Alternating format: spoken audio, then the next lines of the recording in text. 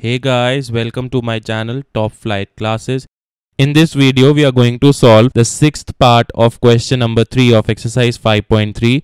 Now question number 3 says in an AP given A is equal to 2, D is equal to 8, Sn is equal to 90, we have to find n and A of n. तो अब इसे solve करने के लिए सबसे पहले हम sum of n terms का formula लिखते हैं. That is given by S of n is equal to n by 2 times 2a plus n minus 1 times d.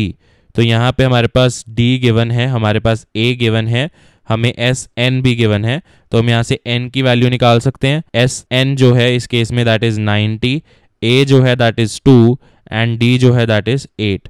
तो यहाँ से हमारे पास क्या आ जाता है that 90 is equal to n by 2 times 2 into 2 plus n minus 1 times 8. So from here what I'll get is 180 is equal to n times 4 plus 8n minus 8. So from here what I'll get is 180 is equal to n times, this will be 8n minus 4. Now I take 4 common out from here. What I'll get is 180 is equal to 4.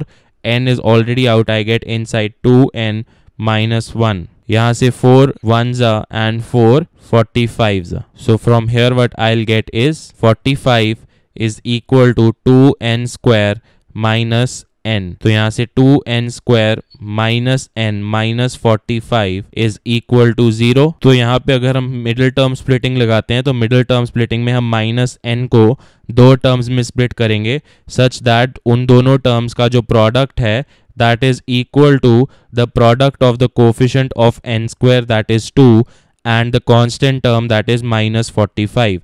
So 2 into minus 45 that is minus 90 should be the product of the two terms and जो sum है that should be the middle term itself that is minus 1. तो यहाँ से आपको पता है that 9 into 10 is 90 and 9 into minus 10 will become minus 90 and 9 plus minus 10 will be equal to minus 1. So यहाँ से जो दो टर्म्स में हम डिवाइड करेंगे that is minus 10n and 9n.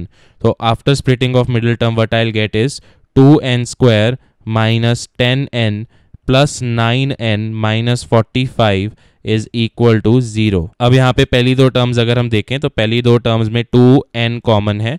From here I'll get n minus 5 in the bracket.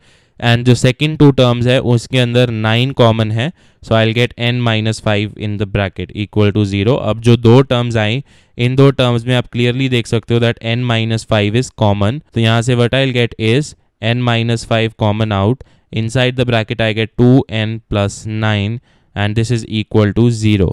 Now from here what I get is either n minus 5 is equal to 0 और 2n plus 9 is equal to 0. So from here I get that n is equal to 5 or from here I will get n is equal to minus 9 by 2. Now हमने ये बात discuss पहले भी की है and again I am discussing that जो n है n is the number of terms. So number of terms जो है this can never be negative. It can never be a fraction or a decimal.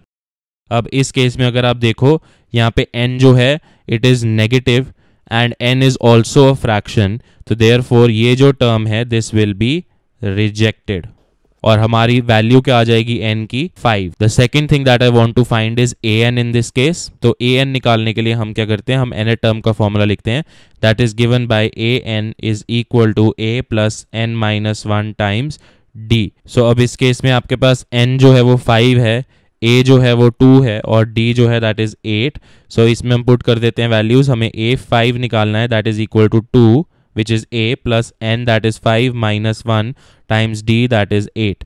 तो यहाँ से I get that a5 is equal to 2 plus 5 minus 1 that is 4 into 8 that is 32. So from here I will get 32. So a5 comes out to be 34. सो इस case में हमें n निकालना था जो हमने निकाल दिया 5 और हमें an निकालना था which is a5 in this case, तो वो हमने 34 निकाल दिया and that is what is required in this question. So guys, thanks for watching the video. For any doubt regarding this video or any other topics, you can contact us on email or WhatsApp as shown on the screen. Please like, comment and share this video For more videos, subscribe to the channel Top Flight Classes and click on the bell icon so you do not miss any updates. Happy learning!